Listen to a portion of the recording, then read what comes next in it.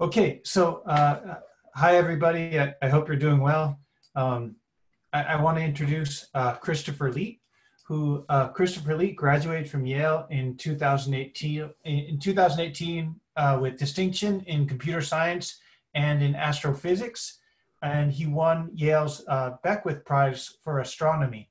His research focuses on highly scalable network analytics, and today he's going to talk to us about some recent work he's doing.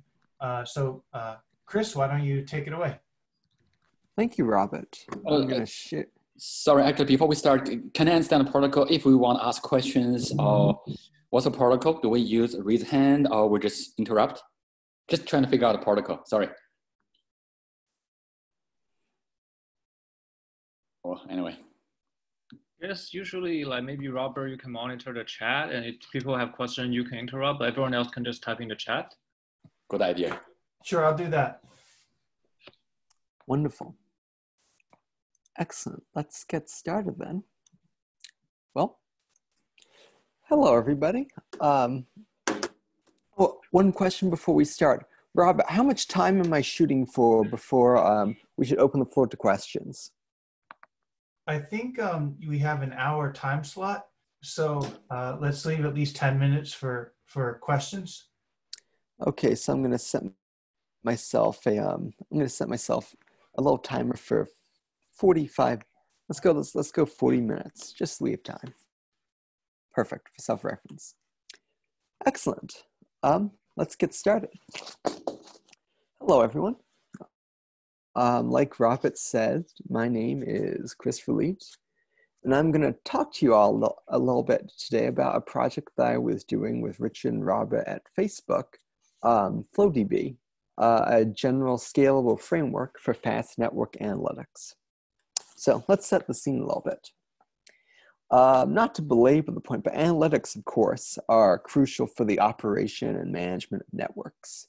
For example, network operators use analytics for network planning and optimization, for example, to load balance network traffic of distributed systems, for configuration analysis and verification, for example, to ensure that network forwarding behavior matches high-level policy, for network abstraction, to compute abstract networks to conduct joint network application optimization, and cybersecurity analysis, for example, to detect DDoS attacks or malicious malware behavior.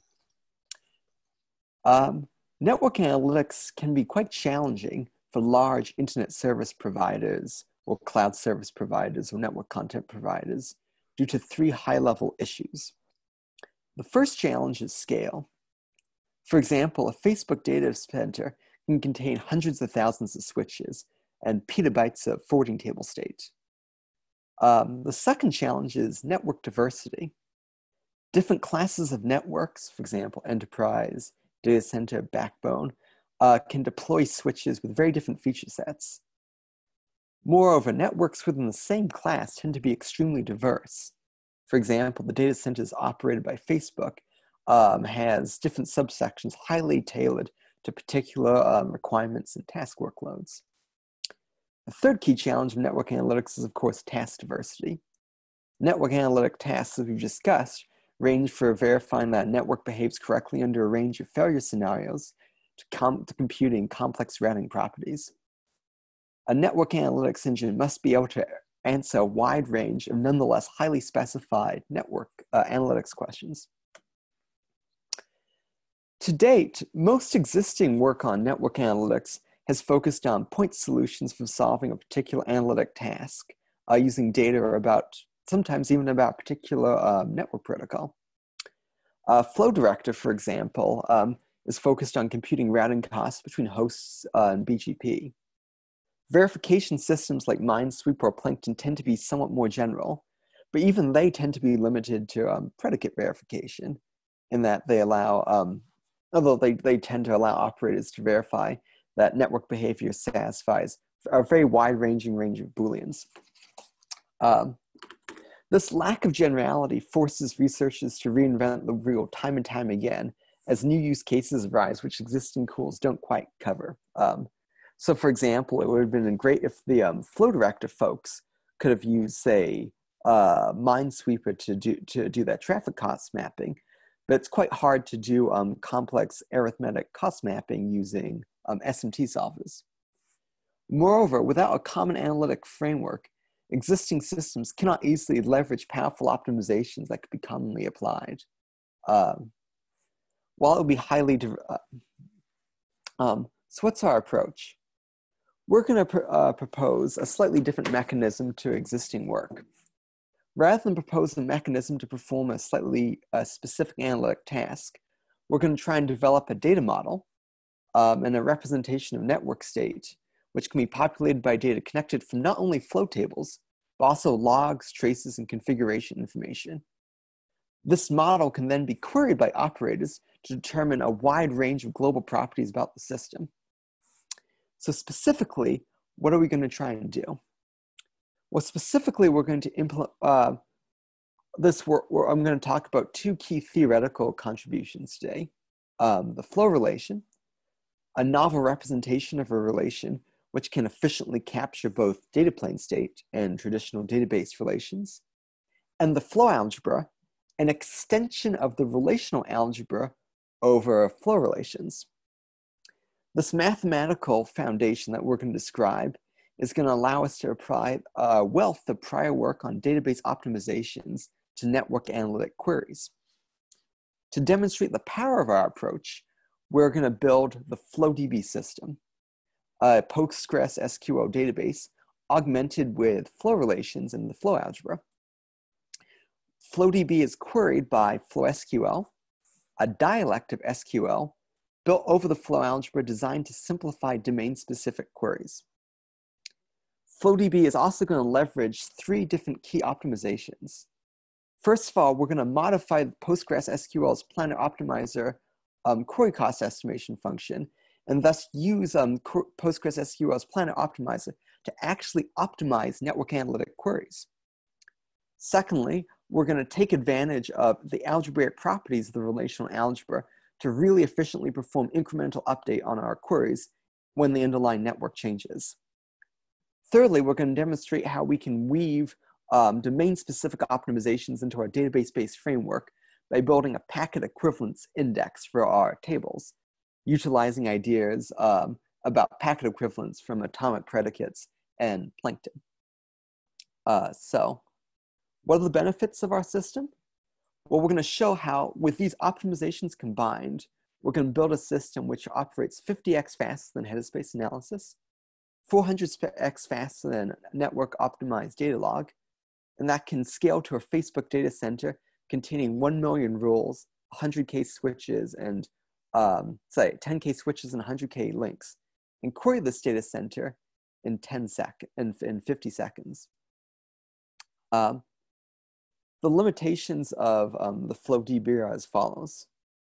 First of all, FlowDB targets the data plane, not the control plane, since we have this idea that we're going to use some version of the flow table as a fundamental unit in our analysis, which of course cuts us off from useful control plane analysis, such as examining what happens to, such as doing verification under different network environments or under different failure scenarios.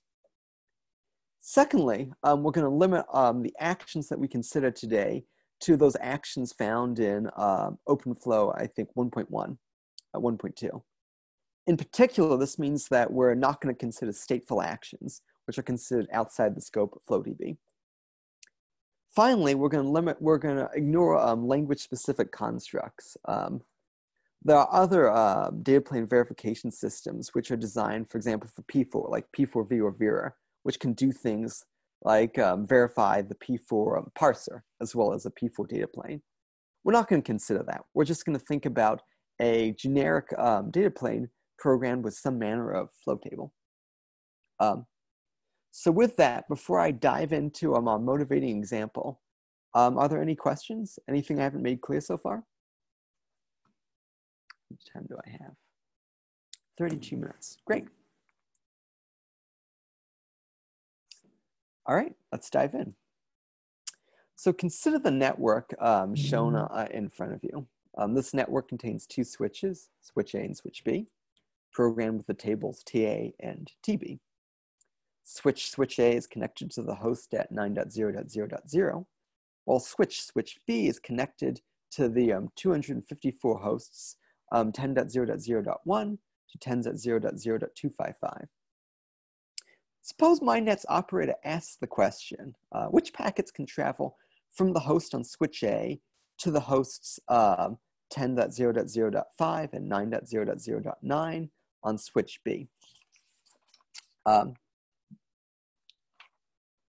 Intuitively, the operator could answer this question by checking which of the packets with destination IP between 9.0.0.5 and 9.0.0.9 are forwarded by TA out port B. And then secondly, checking which of these packets are subsequently forwarded out by TB out port 4. If TA and TB were traditional relations, the operator could accomplish this task by applying a selection to a relation and then joining the results using the relational algebra shown at the bottom right of the screen. And while this approach does seem natural and powerful, the relational algebra cannot be applied to flow tables like TA and TB directly because of three key challenges: actions, priority, and wildcard expressions. Let's talk about these challenges one at a time. So our first challenge is actions. Constructing TB, that's the query you see to the right of the screen on the table you see on the top right of the screen, requires extending selection to handle actions. Naively, one could think of these actions as just strings, and our selection is just searching these actions for a desired string. But this falls short in a number of key cases. For example, should this query select the tuple destination IP 10.0.0.x actions forwarded out when the variable out is equal to 4? Intuitively, one would say that it should, but naive string matching, of course, would reject such a rule. As a further complication, an actions parameter might even be non-constant over the range of packets its rule matches on. For example, consider that second tuple, destination 9.0.0.x actions forward a packet out destination IP mod 2 plus 1. If rule R2 contained this action, should the query that we see return it? This action evaluates to forwards 4 for a packet with, for example, a packet with destination IP 9.0.0.0.1, but forward 3 for a packet with destination IP 9.0.0.2. A second key problem is priority. Naively performing selection by selecting each rule whose action set contains forward 4 yields the flow table you see below containing single rule 1, 9.0.0.x action forward out port 4. But this result incorrectly implies that TB forwards packets with destination IP 9.0.0.0 output 2, sorry, output 4, when really it forwards them output 3. Unlike a tuple in a relation, a rule in a flow table's semantic meaning can be affected by other rules. Selection cannot ignore a rule that doesn't satisfy its predicate if that rule overrides a rule that does. Our third challenge is wildcard expressions. Constructing TA, looking at the second piece of relational algebra in our little relational algebra expression, requires extending selection to handle wildcard expressions. It's unclear, perhaps, whether this rule should return rule S2, 1, 9.0.0.x actions forward output 2. And in practice, we would like selection to split a rule if some values it represents satisfy its predicate, but not others. And of course, the problem with trying to split a rule with wildcard expressions is that as we've known since header space analysis, and indeed probably well before then, the only operation that you can really reliably apply to a wildcard expression is intersection. Taking a set difference or a union between two intersections, between two wildcard expressions rather, may produce a large number of wildcard expressions. So our three key challenges which are going to make applying the relational model to flow tables difficult, are, to reiterate, actions, priority, and wildcard expressions. So, any questions so far before I dive into how we're going to try and solve these problems? 26 minutes. I have a question. Please. Are you considering designing a language for expressing these things, and that will be compiled down to queries? Is that the idea? So right now, actually, we use a dialect of SQL called FlowSQL, because you're right, no one programs in the relational algebra. The theory is that programmers with FlowDB can write to the network using familiar SQL queries, which we may or may not want to enhance with domain-specific keywords. We'll see when we get there that we suggest a couple domain-specific keywords that we think give SQL extra power for network-specific use cases.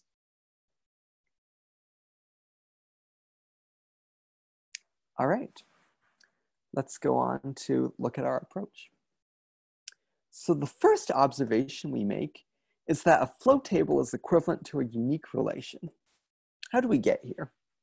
Well, a flow table represents a map intuitively from a set of input header fields to I, a set of output ports, if the table contains forwarding actions, B, probably some other flow table, because it's probably going to contain a jump action, and C, a set of output header fields, because it might contain write actions. And each component of this map can nominally be represented one at a time in a relation. And we're going to term this relation a flow table's canonical relation. For example, the flow table TA that we were discussing earlier's canonical relation is shown on the screen in front of you. This suggests our first solution. Naively, we can apply the relational model to the data plane by simply expanding each flow table into its canonical relation and then placing these relations in a relational database. Unfortunately, this expansion can produce a very, very large table since, first of all, a wildcard expression with k wildcards over an n-letter alphabet represents n to the k atomic values. So expanding out wildcard expressions can result in an exponential increase in the size of the table. Moreover, since two wildcard expressions can intersect each other n to the k-1 times, merely restructuring a flow table so that no rule overrides another rule can also blow up state exponentially. And of course, for our Facebook hyperscale data centers with more than 100 million rules, which match on trillions of IPv6 addresses, expansion is going to produce a impractically large amount of data. Expansion isn't totally useless, however. Expansion tends to be a very efficient way to remove actions. Frequently, unless you have an action that reads a match field, which contains a very, very large wildcard expression, we can expand and evaluate out actions, and only, and empirically on Facebook's data center, only receive a small increase in table row number. When we expand our actions, our result is a traditional database relation, but one augmented with wildcards and priority. We're going to term this relation the flow relation, and we're going to talk about how to manipulate this next. So here we can see our table TA expanded into a flow relation. We can see that we've expanded out its action set into regular attributes. And then secondly, to make the math more elegant, instead of having an explicit priority attribute, we've absorbed priority into a tuple ordering. So let's see how these three things, the flow relation, the flow table, and the canonical relation really relate. So flow table space, T, is shown on the left of the low diagram in front of you. Flow tables simplify to flow relations by removing the actions. So we can map flow tables to flow relation space. And this mapping is n-to-1. Multiple flow relations multiple flow tables may map to the same flow relation. A canonical relation is the regular traditional database relation that a flow table and a flow relation represent. Even though this diagram doesn't show it, the mapping from flow relation space to canonical relation space is also many to one. And of course, a flow table and its flow relation are going to represent the same canonical relation. The flow relation happens to have the benefit of being a very, very compact representation of a data plane object, yet, as we will show, quite manipulable. So this leads us to our second solution, which is that we can implement, that we're going to try and implement each relational algebra operator over the concept of the flow relation that we've discussed. So let's formalize this concept. We're going to say that a binary operator op over flow relations is relational algebraically consistent to the relational algebra operator, which we're going to determine brackets op, if the canonical relation of F1 of any flow relation F1, a canonical relation of any flow algebra of any flow relation F2. When we apply this binary operator to it, to these two regular relations, we get the same result as if we took the two flow relations, we applied the binary operator to them, and then we took the canonical operator, and then we found the canonical relation of the result. A similar definition is going to exist for unary operators, and we're going to turn these operators the flow algebra. So, by definition, F1 op2's canonical relation and F1 op F2 represent equivalent information. The flow algebra thus allows network tables to be manipulated by the relational algebra while preserving their compactness. In other words, the flow relation provides a compact target for the flow algebra, which is an efficient algebra, nonetheless of equivalent strength to the relational algebra. We can see here that that the big operation, the small operation, are computationally the same, and now we can do the small operation. The flow algebra also has the really, really nice property that by construction, it inherits the relational algebra's algebraic properties. So for example, as a little lemma, let's think through commutativity inheritance. And specifically this says that if our binary relational algebra operator op is associative, then the flow algebra equivalent of that algebra is associative. So concretely, because union is associative, flow union, the flow algebra's version of union, is also going to be associative. And we have a little proof here that F1 op F2's canonical relation is equal to the regular relation produced by taking the canonical relation of F1, the canonical relation of F2, and applying brackets op to it. We then take advantage of the fact that we know that brackets op is associative to swap F1 and F2, and then we apply the RA consistency principle again to get F4, F2 op F1 brackets. This is going to allow us to leverage relational algebra query plans, which have been developed in the database literature, with flow algebra to enhance our network analytics queries. So what are the key challenges behind constructing these mythical flow algebra operators? Well, first of all, if we have two relations and we want to combine them, we need some way of merging these relations orderings. And the solution to this, which is actually not novel to us and came up in programs like FlowVisor, is you can merge priority orderings by using a product ordering.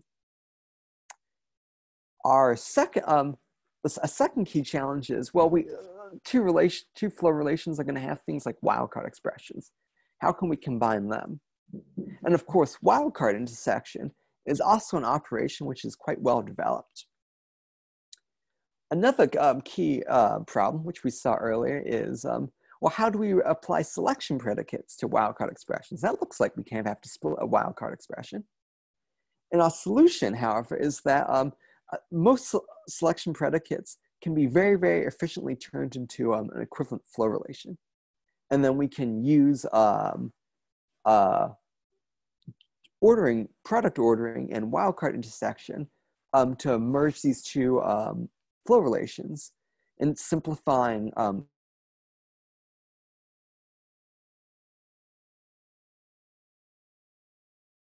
so that's a little bit of the taste of the approach that FlowDB is, the theoretical approach that FlowDB is going to try and take to do network analytics.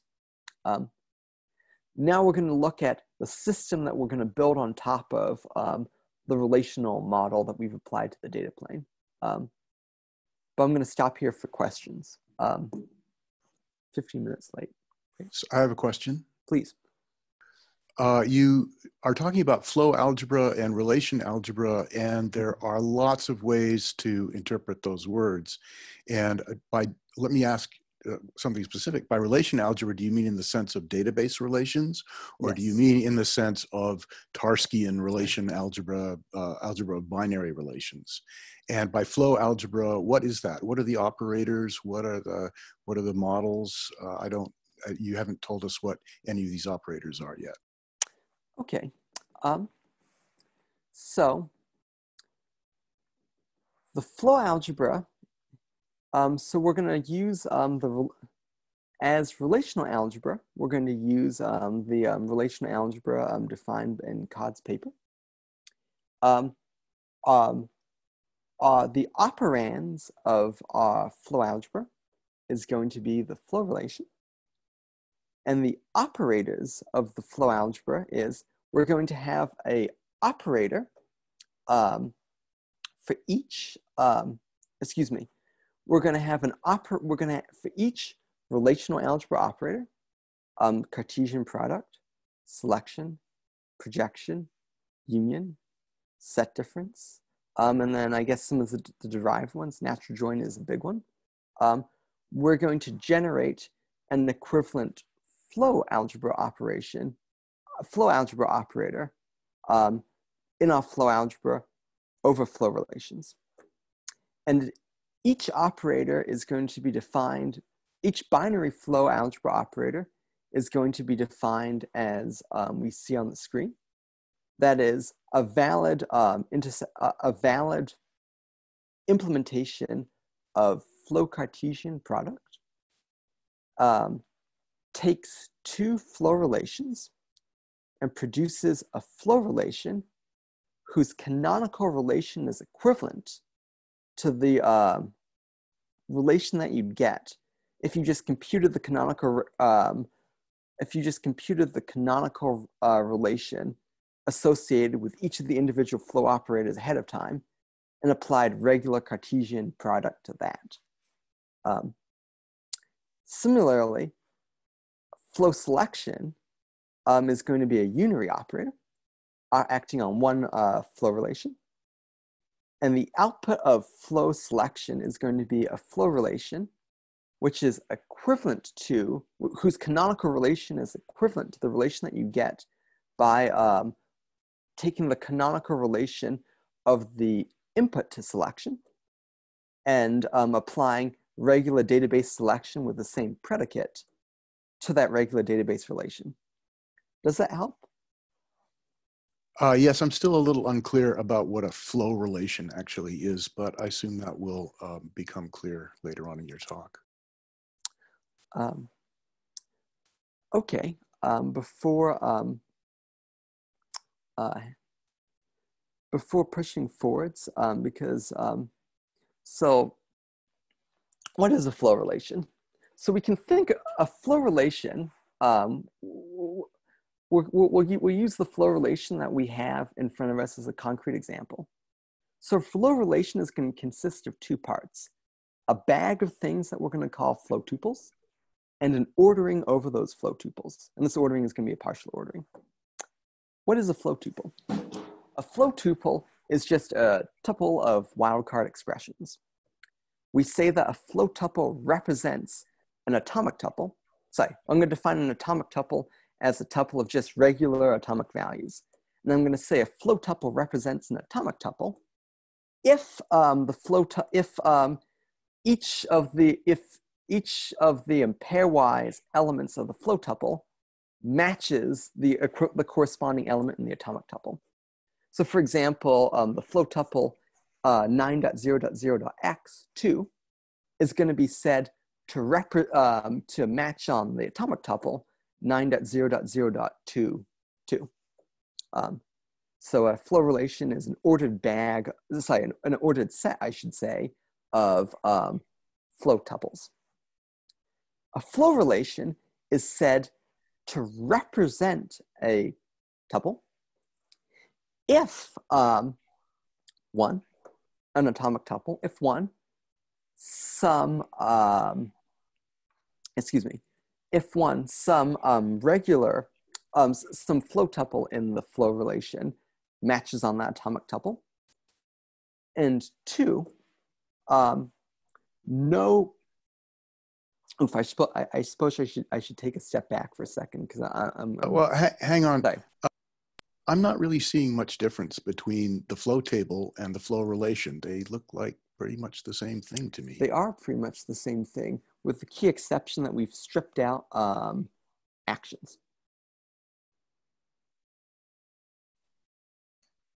I thought the action was forwarding out the port. It is. So so how was it stripped out? They're there in both of them. Okay, stripped out is the wrong word. Maybe evaluated out would be the correct word. For example, suppose that instead of the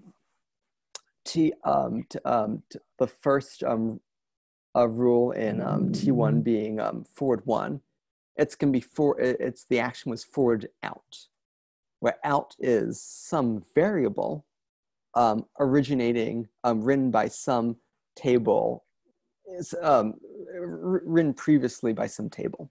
To turn that flow table into a flow relation, we would have to evaluate the value of out for the execution sequence that triggers rule S1, and then replace out with the value it evaluates to.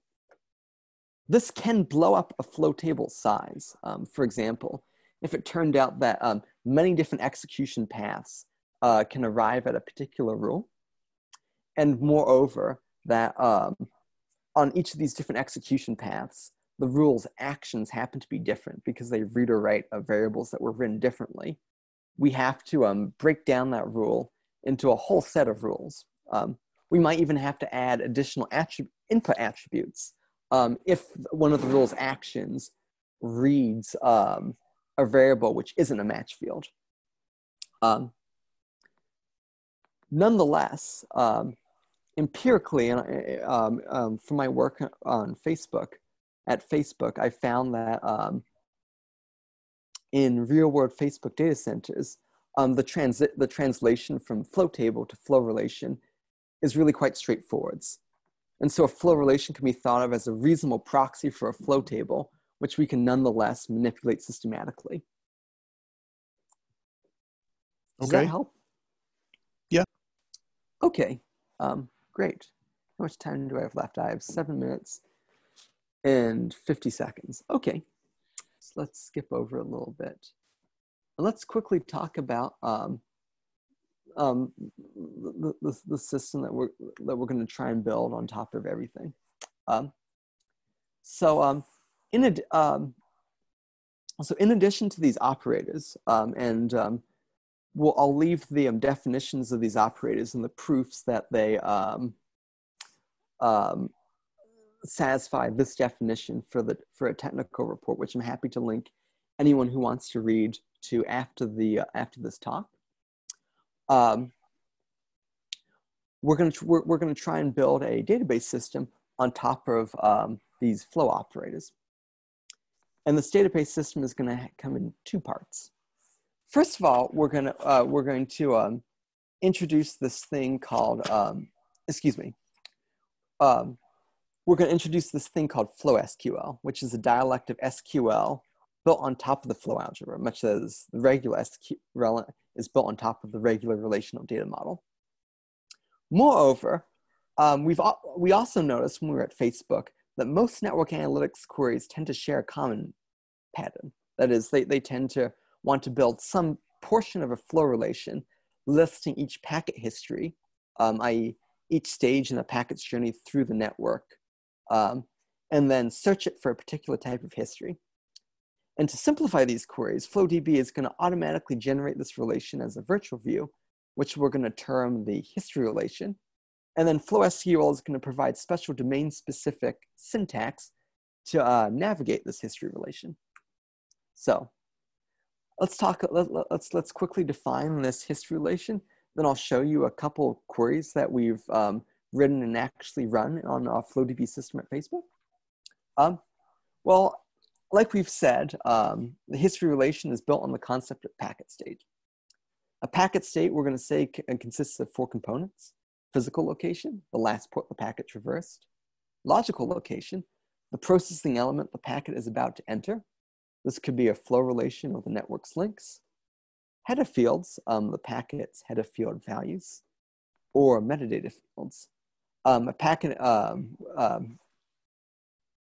A packet history then is a sequence of states, is a sequence of packet states that the network routes a packet through.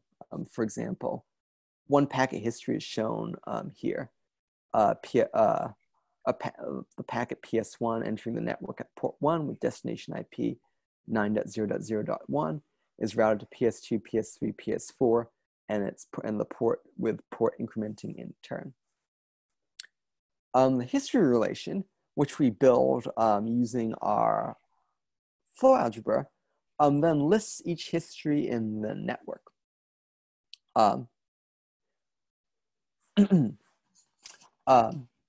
FlowSQL provides a certain number of special keywords for querying this, not quite a relation, because nominally it could theoretically have an unbounded number of attributes if there's an infinite loop. Although in practice, we terminate infinite loops by writing null values into the relation after the first loop. In particular, FlowSQL has this idea of an indexed attribute, which references an attribute belonging to the nth packet state. So for example, at port 3 is an indexed attribute on port, referencing the port in the third state in the history table. And FlowSQL is also going to provide this curious keyword called last, which is going to reference the last non-nil occurrence of a attribute in a rule in the history table. So for example, to compute reachability, which packets are routed from port S to port D, one would write the FlowSQL query, select all from the history table, where port 1 is equal to S, and port last is equal to D. Similarly, to do waypointing, we introduce we're going to introduce one additional concept called index variables. And the idea is that oftentimes a programmer might want to check whether any or all of a history steps match a particular pattern. For example, waypoint verification. Does any packet traveling from port S to port D not pass through port W requires identifying each history where no port is equal to W. So, and in FlowSQL, we express these tasks by an any/all predicate. And the idea of an any/all predicate is that it takes a set of index values, I, J, and so on, and a predicate with an index attributes that takes those values as indices. Our all predicate is true if all such bindings of index variables to integers satisfy P. So for example, our waypointing query selects star from history where port 1 equals S and port last equals D, and for all I, port I is not equal to W, is true for any row in our history table where port 1 is S and port last is D, and for all occurrences of port, that is for all possible bindings of I in the natural numbers that we can come up with, port I is not equal to W. Conversely, an example of finite loop detection, does any packet visit the same port twice? We're going to select everything from history, where for any I, j, where I is not equal to j, and I and j are in the natural numbers, port I is equal to port j. And we implemented our kind of hacked version of the data plane on top of Postgres, which allows us to access 3 particular optimizations for our system. Firstly, since by and large, mostly what we're doing is joining network tables together, we can leverage the Postgres planner optimizer quite effectively to do join order optimization. Secondly, since almost all the relevant relational algebra and extended relational algebra operators that we're interested in commute and flow algebra, distribute over union and set difference, and flow algebra inherits these properties, we can actually do incremental update by reordering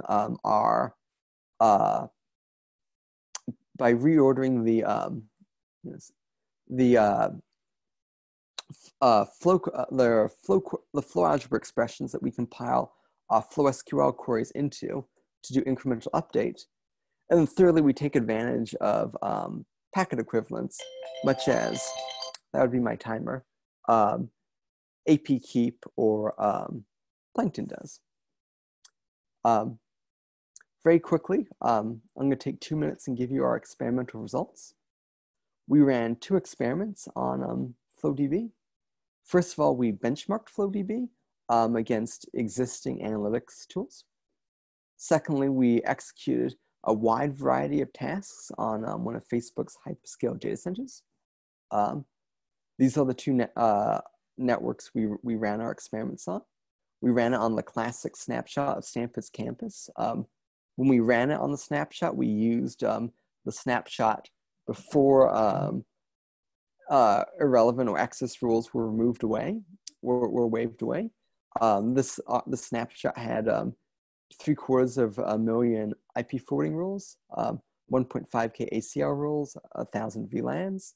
And we also tested our FlowDB on a Facebook data center switching fabric, which had more than 100 million IP forwarding rules, 10K switches, and 100K links.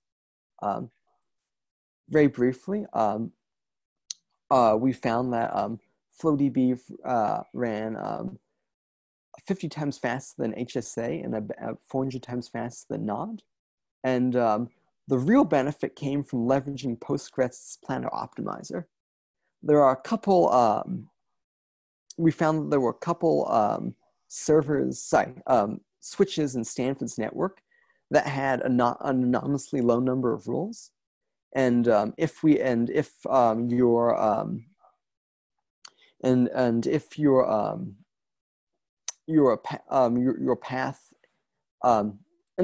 servers were on the path between a source and a destination node, Postgres's optimizer achieved gains by joining these servers' flow tables first.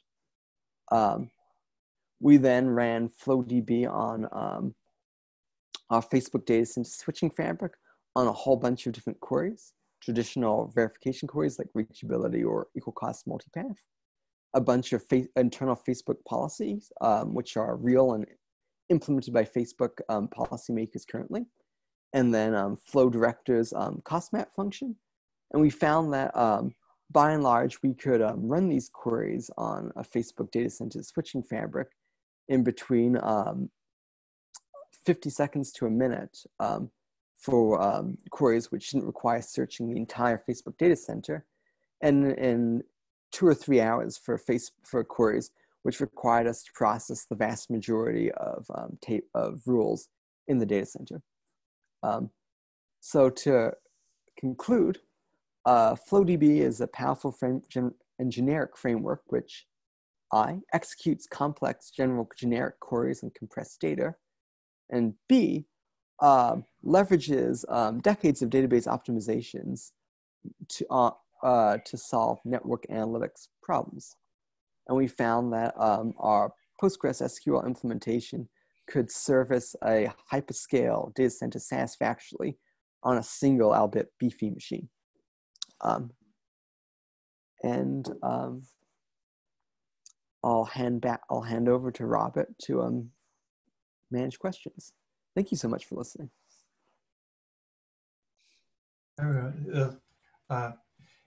Thank you, Chris.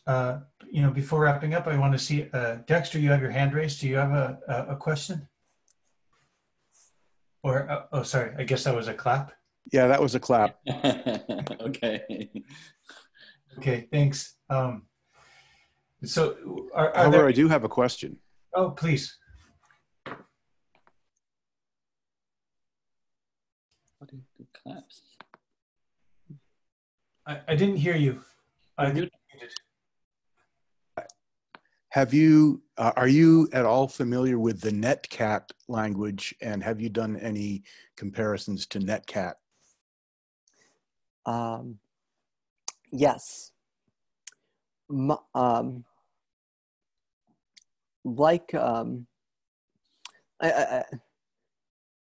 It looks to me like a lot of high-level mathematical similarity, because we're both kind of based around clean algebras. Clean algebras, right? Yeah.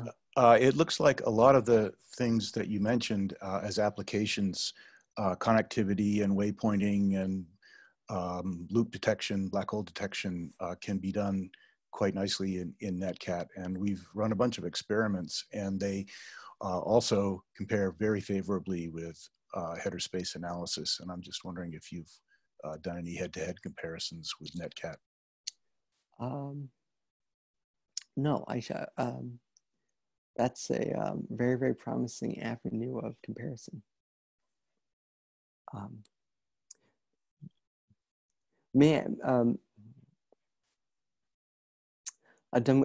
assume the code is publicly available by the question? Yes, I believe it is. That's wonderful. Thank you so much.